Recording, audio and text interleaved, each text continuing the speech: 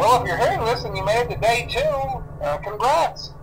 I won't talk quite as long this time since Freddy and his friends tend to become more active as the week progresses. It might be a good idea to peek at those cameras while I talk, just to make sure everyone's in their proper place, you know.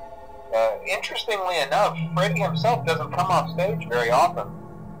I've heard he becomes a lot more active in the dark, though, so hey, I guess that's one more reason not to run out of power, right? I also want to emphasize the importance of using your door lights. There are blind spots in your camera views, and those blind spots happen to be right outside your doors. So if you can't find something or someone on your cameras, be sure to check the door lights. You might only have a few seconds to react. Not that you would be in any danger, of course. I'm not implying that. Also, check on the curtain in Pirate Cove from time to time.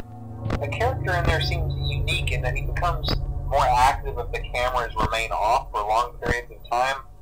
I guess he doesn't like being watched. I don't know.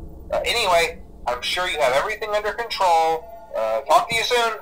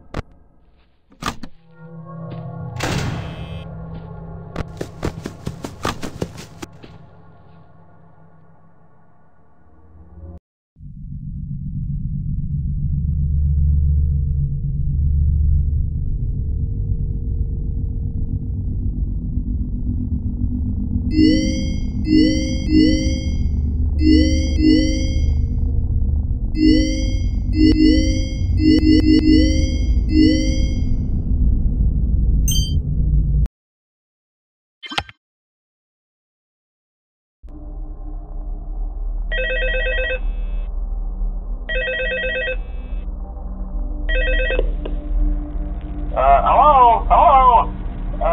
See, I told you your first night wouldn't be a problem. You're a natural. By now I'm sure you've noticed the older models sitting in the back room.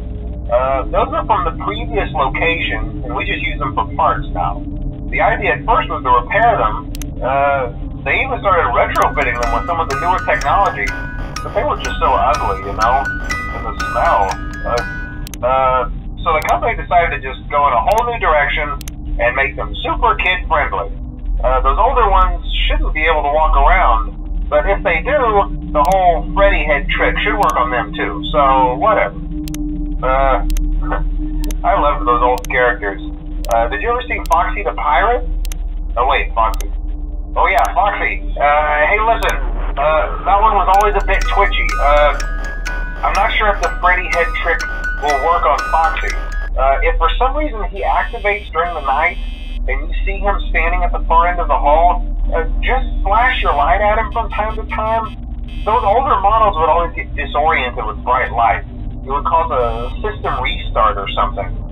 Come to think of it, you might want to try that on any room where something undesirable might be. It might hold him in place for a few seconds. That glitch might have carried over to the newer models too. One more thing, don't forget the music box.